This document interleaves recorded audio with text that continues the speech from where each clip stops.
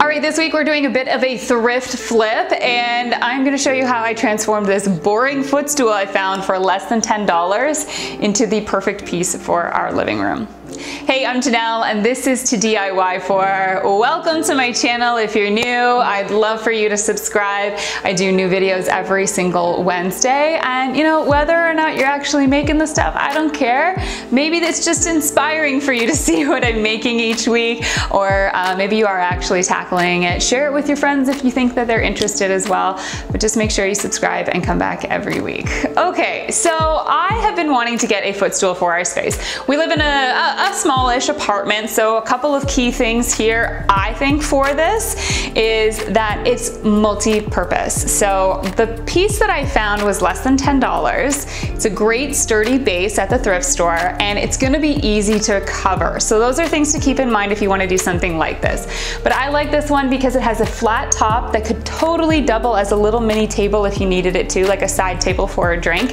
It's perfect for an extra seat for guests, but also it's going to be a great footstool. So let's get into it. All right, here's the footstool that I found at the thrift store. Very basic, simple. I liked the shape and it had, you know, good structure. So what first you need to do is get some fabric that you want to recover it with. I luckily found mine on sale, so it wasn't too expensive.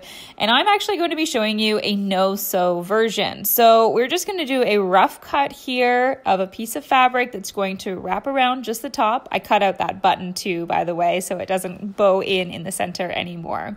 And we're just going to use a staple gun and staple this into place. Now this is only going to work if you have a footstool that has a wooden base inside of it that you can actually staple it to. So I'm going to kind of go and alternate side to side, pull this as tight as I can, and try and make sure that there are no wrinkles or very minimum wrinkles. I mean, it's a round object, so it is a little difficult to do. But what I've done here is I've stapled really quite closely together, and I've gone all around that ridge where I could feel the wood. So now I'm going to cut another piece of fabric, and it's going to be the length. It's kind of going to wrap around this piece as a tube. So I have this piece. I'm going to have the bad side facing toward me, and this is really important that you do this in the proper way and the proper order.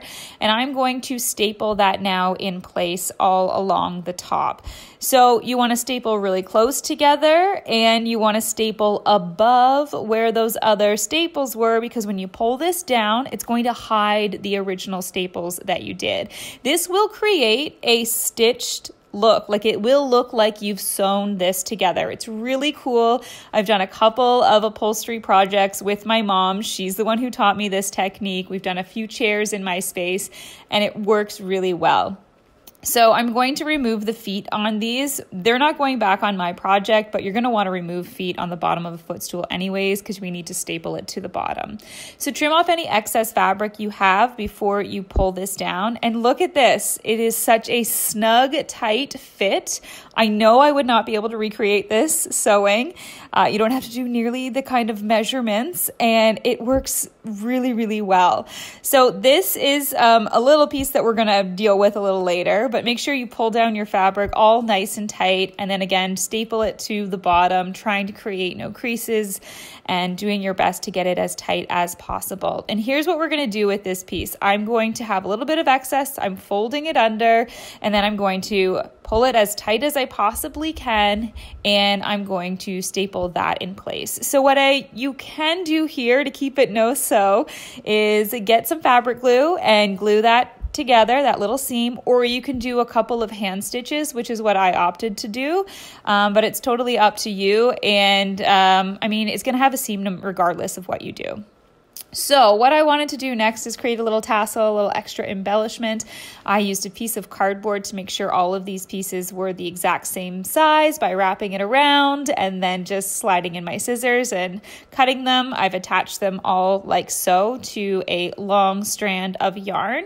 And then I also created a couple of pom-poms. So those are going to be tied on to the ends of this when I'm done.